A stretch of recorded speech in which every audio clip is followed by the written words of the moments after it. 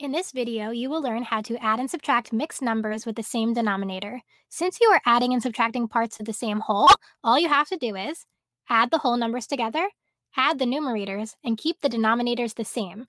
Just make sure your fraction is in simplest form when you are done. We will start out with a basic addition of mixed numbers problem. Here we have 5 1/4 plus 8 2/4. The first step is to add your whole numbers. Our whole numbers are 5 and 8. 5 plus 8 is 13. The next step is to add your numerators. Here we have 1 plus 2 gives us 3. The last step is to copy your denominator. Our denominator for these two fractions is 4, so we are joining the same whole. So our denominator for our answer will also be fourths. So our final answer is 13 3/4. Sometimes you will need to do some simplifying to your answer. Let me show you an example of that. Here we have 6 1/3 plus 4 2/3, and the first step would be to add our whole numbers, 6 plus 4, and that gives us 10. The next step would be to add our numerators. So we have 1 plus 2, and that will give us 3. And we will copy down our denominator, which is the same, thirds, so our denominator will be 3. Notice that our fraction has the same numerator and denominator, 3/3. You know that's equal to 1 whole.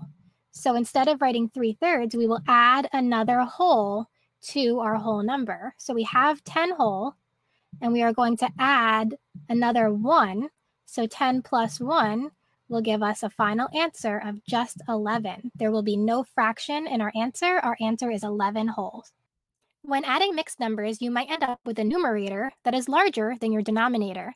That is called an improper fraction. Improper fractions represent fractions that are greater than 1. Let's learn how to simplify improper fractions into mixed numbers and then add them to our whole number. In this next example, we will need to convert an improper fraction into a mixed number when we get our final answer, and I will show you what we mean. So we'll start out just like all of the other problems. We will add our whole numbers. We have 9 and 2. 9 plus 2 gives us 11. Then we will add our numerators of 3 and 4, which gives us 7. And then we just copy our denominator, which is 5.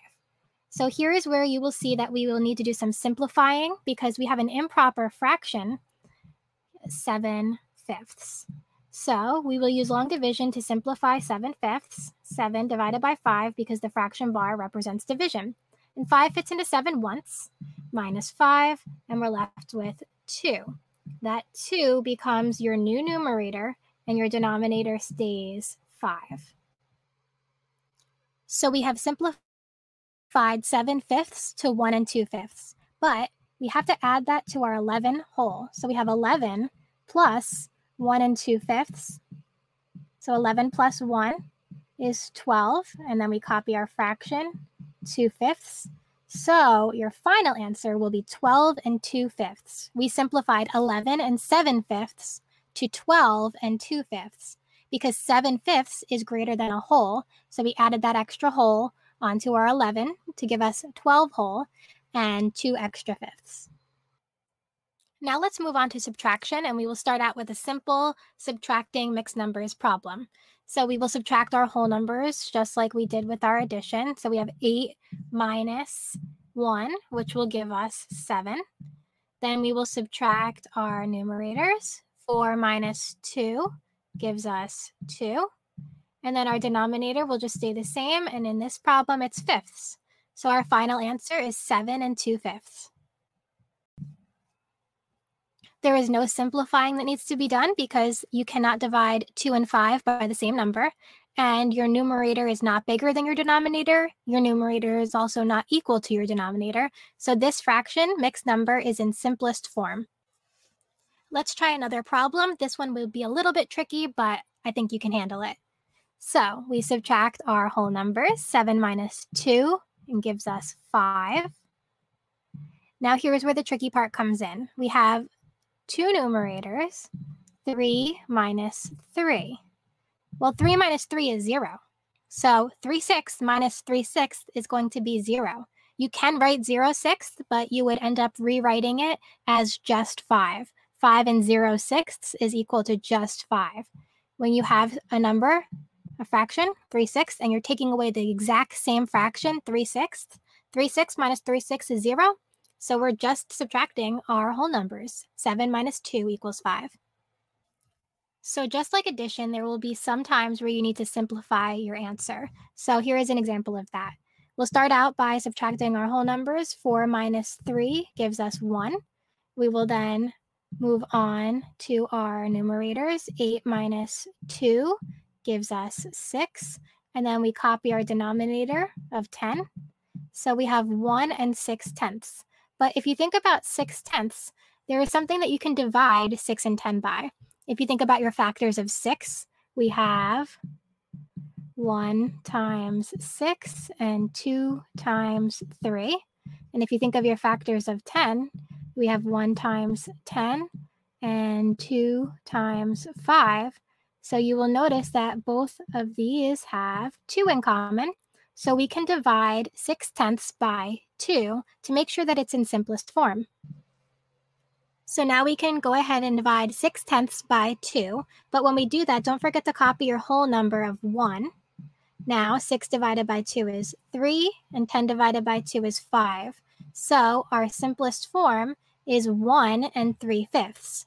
So 4 and 8/10 minus 3 and 2/10 gave us 1 and 6/10. We simplified by dividing by 2, and our final answer is 1 and 3/5. When subtracting mixed numbers, you might need to borrow from the whole number in order to be able to subtract the fractions. Let me show you what I mean with some examples. This example will show you how to borrow from a whole number when subtracting mixed numbers. We have 4 and 1/5, and we want to take away 3 and 2/5. It really helps to rewrite the problems like this when you need to borrow.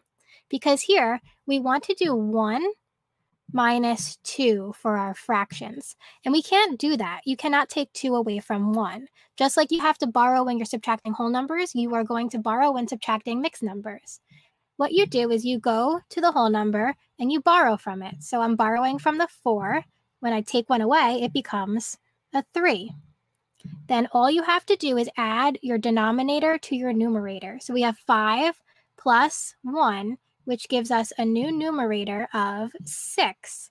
And your denominator is going to stay the same. Now, 3 and 6/5 is equal to 4 and 1/5. It's just shown as an improper fraction. And it is so important to know that you are not just adding 1 to your numerator, you're adding the denominator to the numerator. So we changed our 1/5 into 6/5 because we added 5 to our 1. You're not just adding 1 more. So now we can do our subtraction. We can subtract our fractions. 6/5 minus 2/5. Well, 6 minus 2 is 4. And when we subtract fractions, our denominator stays the same. And now we can subtract our whole numbers. Here we have 3 minus 3. And 3 minus 3 is 0. When you have 0 as a whole number, you do not need to write it. So our final answer is just 4/5. Let's try another example of borrowing from a whole number to subtract mixed numbers. So you'll see that we have 2/4 and we are trying to take away 3/4 and we can't. So we'll need to go to our whole number and borrow. When we borrow from the 8, we'll make that a 7. And then we will rename our fraction. And to do that, we just add our denominator to our numerator. So 4 plus 2 gives us 6, and our denominator stays 4ths. Now we can do our subtraction. 6/4 minus 3/4 gives us 3/4. And when we subtract our whole numbers, 7 minus 5 equals 2. So your final answer is 2 3/4. When subtracting mixed numbers, it is so important to determine whether or not you can subtract your fractions without borrowing from your whole number before you start the subtraction. If you need to borrow from the whole number, use this method. Don't just switch the fractions around. Thank you for watching my video. I hope it helped. Check out my Teaching Exchange classroom for worksheets and centers, and don't forget to hit subscribe for more videos.